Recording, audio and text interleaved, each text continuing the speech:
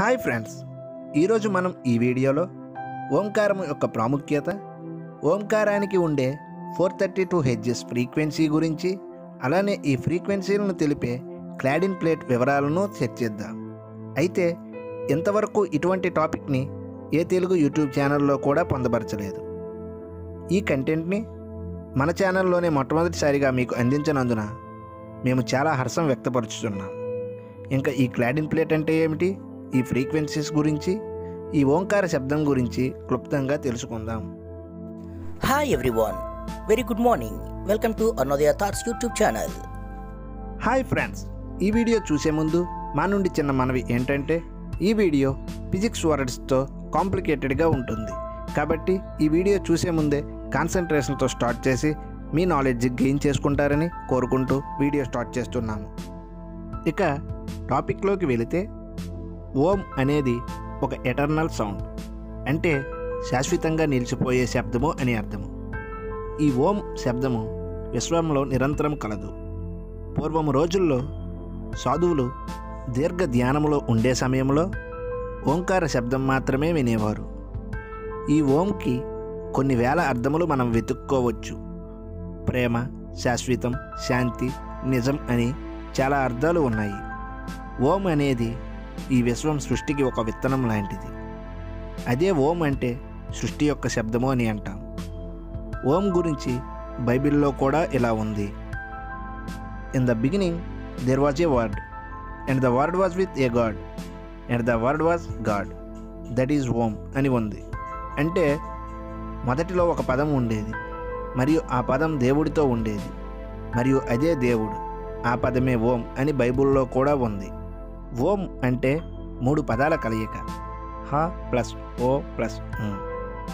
హ అనేది lower part of the బాడీని వైబ్రేట్ చేస్తే, ఓ అనేది మిడిల్ పార్ట్ని వైబ్రేట్ చేస్తుంది. అలాగే హుం అనేది అప్పర్ పార్ట్ ఆఫ్ ద బాడీని వైబ్రేట్ చేస్తుంది. హిందూ ప్రకారం మనం పుట్టకముందు మనం ఓంలో ఒక భాగం, చనిపోయిన తరువాత ఓంలోనే కలిసిపోతాం అని ఉంది. ఓం గురించి ఒక ఉపనిషత్ కూడా ఉంది, అదే మందుక్య ఉపనిషత్. ఇది చాలా విశిష్టమైన ఉపనిషత్. ఈ ఓం శబ్దం యొక్క ఫ్రీక్వెన్సీని చూస్తే 432 హెర్ట్జ్ ఉంటుంది. ఫ్రీక్వెన్సీ అంటే వేవ్ లెంత్ పెర్ యూనిట్ అని అర్థము. ఒక సెకండ్ కాలంలో తరంగాలు చేసే దూరాన్నే ఫ్రీక్వెన్సీ, పౌనపున్యము అని అంటారు.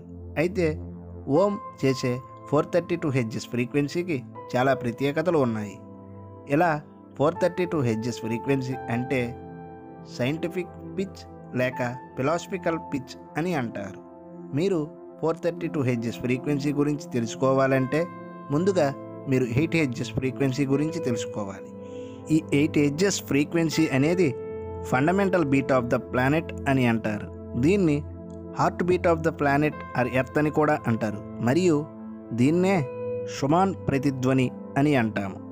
ఈ పదం మీరు వినే ఉంటారు. ఈ షుమాన్ ప్రతిధ్వని అనేది భౌతిక శాస్త్రవేత్త అయిన విన్ఫ్రైడ్ ఒట్టో షుమాన్ గారు 1952వ సంవత్సరంలో ఈ పేరును పెట్టారు.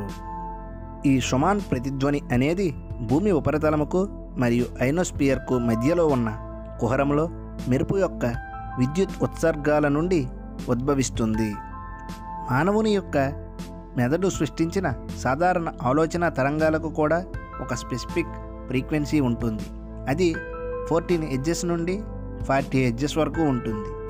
అయితే మన మెదడును ఒక స్పియర్లా చూస్తే ఎడమవైపు ఉన్న అర్ధగోళంలో ఉంటాయి. ఒకవేళ మన మెదడులో 2 అర్ధగోళాలలో 8 హెర్ట్జ్ వద్ద ఒకదానితో ఒకటి సమకాలించబడితే ఆ మెదడు మరింత శ్రావ్యంగా, శ్రేష్టంగా సమాచార ప్రవాహంతో పనిచేస్తాయి.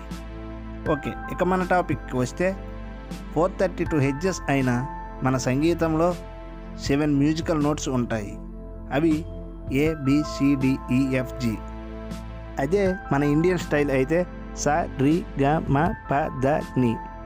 ఇలా ఒక్కో నోట్కి ఒక్కో ఫ్రీక్వెన్సీ ఉంటుంది. ఏకి 440 హెర్ట్జ్ ఉంటే బికి 494 ఉంటాయి. ఇక్కడ అందరూ కన్ఫ్యూజ్ అయ్యేది నోట్స్ అంటే స్వరాలు అని అర్థము. మన తెలుగులో సప్త స్వరాలు వలె ఇక్కడ 7 మ్యూజికల్ నోట్స్ అని ఉంటాయి అన్నమాట. ఇక మ్యూజికల్ స్కేల్ మీద 440 ఎడ్జెస్తో ఏ నోట్ ఉంది అని అంటే అప్పుడు సి నోట్ అనేది 261.656 ఎడ్జెస్లో ఉంటుంది. ఆన్ అదర్ హ్యాండ్ 8 ఎడ్జెస్ నుండి స్టార్ట్ చేసి 7 నోట్స్ని 5 టైమ్స్ చేస్తే మనం 256 ఎడ్జెస్కి చేరుకుంటాం. అలాంటి సమయంలో ఏ నోట్ అనేది 432 హెడ్జెస్కి చేరుకుని ఓంకారం అనే శబ్దాన్ని ఇస్తుంది. ఈ 432 హెడ్జెస్ అనేది న్యాచురల్ ఫ్రీక్వెన్సీ ఆఫ్ యూనివర్స్ అని అంటాము. దీని గురించి చాలా మాటలు కూడా ఉన్నాయి. దానిలో చూస్తే పూర్వము టిబెటియన్ బౌల్స్, ఏన్షియన్ ఫ్లూట్స్ అనేవి 432 హెడ్జెస్ మీద ఉండేవి. అప్పుడు వాటినే బేస్ పిచ్గా తయారు చేసుకొని వాడుతున్నారని కొందరు అంటారు. ఈ 432 హెడ్జెస్ ఫ్రీక్వెన్సీ మన మొత్తం శరీరాన్ని వైబ్రేట్ చేసి మనకు ప్రశాంతంగా ఉంచుతుంది. అందుకే ఓం శబ్దం అనేది ధ్యానం చేసే సమయంలో వింటారు. ఈ ఫ్రీక్వెన్సీల మొత్తాన్ని అంటే తరంగాల కదలికలను కూడా మనం చూడవచ్చు. కాకపోతే దానికి ఒక సెటప్ అవసరం ఉంటుంది. వాటి కోసం క్లాడిన్ plate, frequency generator, mechanical vibrator, ఒక స్క్వేర్ మెటల్ ప్లేట్ అవసరం ఉంటుంది. ఈ ఎక్స్పెరిమెంట్ కోసం ఫ్రీక్వెన్సీ జనరేటర్ నుండి మెకానికల్ వైబ్రేటర్కి కనెక్ట్ చేసి ఈ సింగిల్ స్క్వేర్ ప్లేట్, దీన్నే క్లాడిన్ ప్లేట్ అని అంటాము. ఈ క్లాడిన్ ప్లేట్ని ఆ మెకానికల్ వైబ్రేటర్ పైన ఉంచాలి.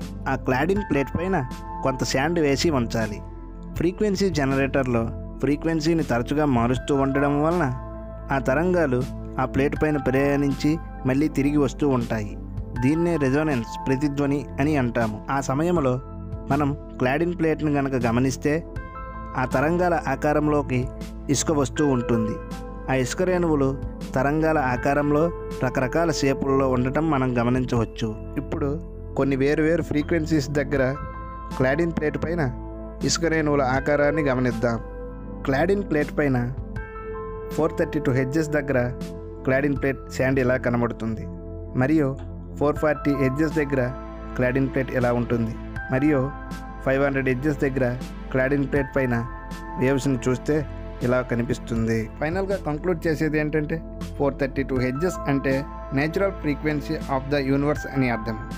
అదే ఫ్రీక్వెన్సీలో మనం ఓంకార శబ్దాన్ని ధ్యానం చేసే సమయంలో ఉపయోగించడం వలన మన బాడీలో పార్ట్స్ అన్నీ వైబ్రేట్ అయ్యి మనకు శక్తిని కలిగిస్తాయి. దీన్ని తెలుసుకోవడానికి క్లాడిన్ ప్లేట్ ఎక్స్పెరిమెంట్ని ఉపయోగిస్తారు. ఓకే ఫ్రెండ్స్, మీరు కనుక ఈ పదాలతో కన్ఫ్యూజ్ అయ్యి క్లాడిన్ plate, frequency generator, wave length ఇలాంటి పదాలతో మీరు ఏమైనా కన్ఫ్యూజ్ అయి ఉంటే మరొకసారి ఈ వీడియోని చూడడానికి ట్రై చేయండి. లేదా చాలా ఇంగ్లీష్ ఛానల్లో కూడా దీని గురించి మంచి ఇన్ఫర్మేషన్ కూడా ఉంది. Thank you friends. Thanks for watching. Please subscribe my channel and please try to watch another video in my channel. Thank you. ఈ వీడియో నచ్చినట్లయితే లైక్ చేయండి, మీ సందేహాలను కామెంట్ చేయండి, మీ ఫ్రెండ్స్తో షేర్ చేయండి. మరిన్ని వీడియోస్ కోసం సబ్స్క్రైబ్ చేయండి. Thank you friends. Thanks for watching. Please subscribe my channel for more videos and updates.